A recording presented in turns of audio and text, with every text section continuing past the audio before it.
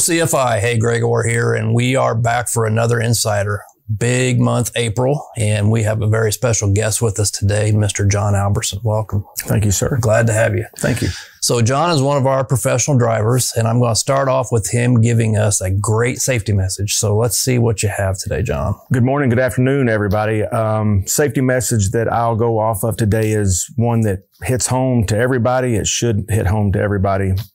Is get out and look. Yep. I don't think you can ever get out and look enough. Congestion, the amount of trucks that are on the highway, the amount of trucks that we battle in truck stops on a daily basis. Things are always changing. Your environment is always changing. Yep. So within 5 minutes, something can change all around you. I train students, and it's one of my big things is always get out and look. Just be assured of your surroundings. That's a fantastic one. I would tell you, if you look at our statistics from a safety perspective, almost 50% of our accidents are slow moving.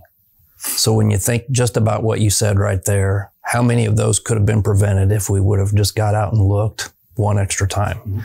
And not always are we the ones that's backing into somebody. Obviously, you know, we have people hitting us too at the truck stops or at a shipper, but that extra couple of steps would save us so much money. And every month we spend well over $100,000 just on little things like that, where we have those slow maneuvering accidents. So great message. Well, Sarge, that's your handle. Yes, sir. And I know why, but I want you to give the audience a little bit of history about you, what you've done in your past life, what got you into truck driving, and what do you do here at CFI for us? Graduated high school, Cabot, Arkansas.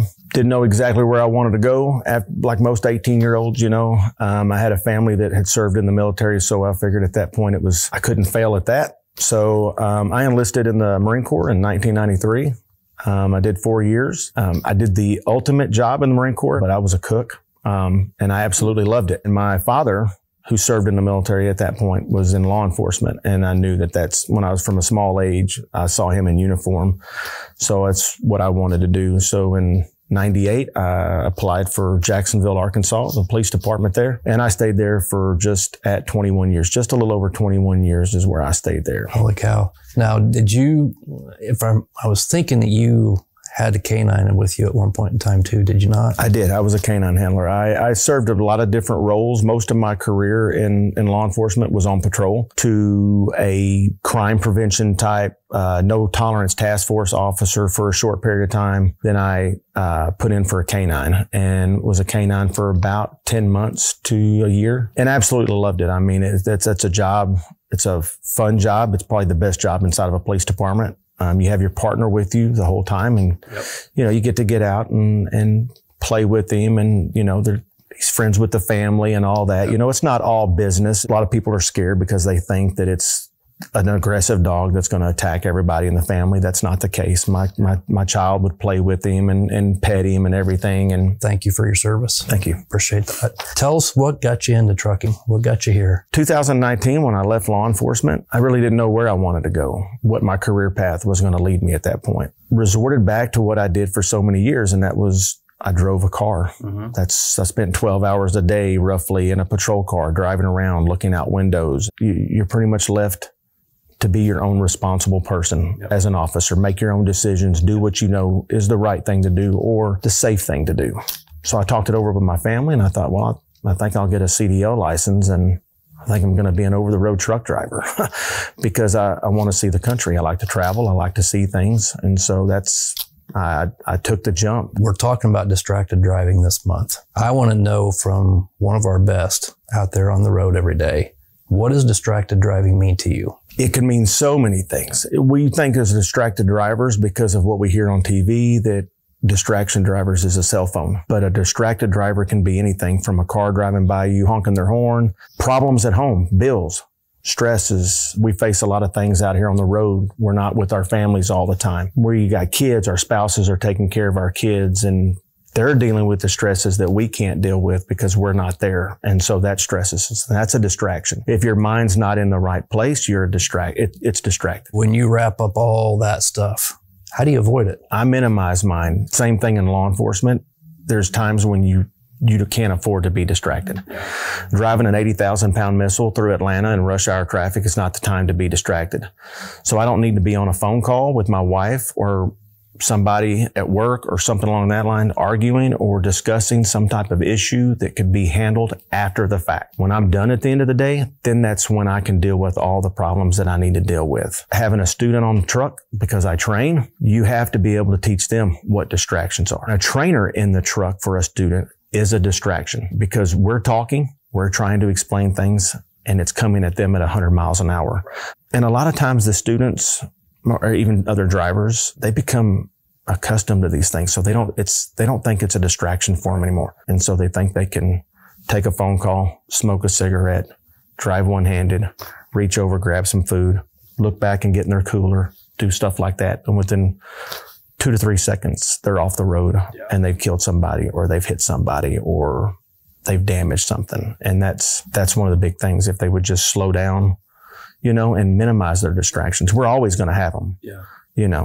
Cars cutting in front of us. Those are things we can't control. So what would be the one tip that you would provide all of our professional drivers, not only at CFI, but in the industry? If you had one tip about distracted driving, what would it be? Minimize your self-imposed distractions. Pre-plan. Set yourself up for success for the day. For the trip. Don't put so much on you that you're distracting yourself. So let's talk about your truck. I drive the first responder or one of our first responder trucks. It actually has a firefighter, a EMT, and a canine officer on the side of it. And those are Joplin City employees. That was done to recognize the city of Joplin since that's where our home base is at. So what's it mean for you to drive that truck? It means the world because there might be respect there, but it's not that it's always shown because people are afraid to show support sometimes out loud that they support law enforcement. Of course, everybody that I've talked to the last 20 something years, they all love firefighters. They're there to save the day. Police officers, we don't always get that same recognition because sometimes bad things happen. Bad things happen. People go to jail. We're the bad people. So to be able to drive a truck that a company is proud enough and bold enough and brave enough to put that on a truck means a lot. Do you get a lot of attention with it? I do. I get people driving by and waving at me. They want the horn blow, kids. I've stopped at rest areas for breaks and I come out and there's people standing beside my truck getting their picture taken. Oh, wow. So I'll actually hold the camera for them and take their picture. They can take their picture with it and everything. And I always try to, if I'm at a truck stop and a police officer comes through, I always try to go up and thank them for their service because they don't get it enough. They get enough shaming at times, but they don't get a pat on the back or a thank you enough. Continuing quarterly training. This quarter, we're going to focus on being perceptive. How would you tie that into distracted driving? Being aware of your surroundings. Perception is reality. What's the public's perception of us as a company? Are we a safe company?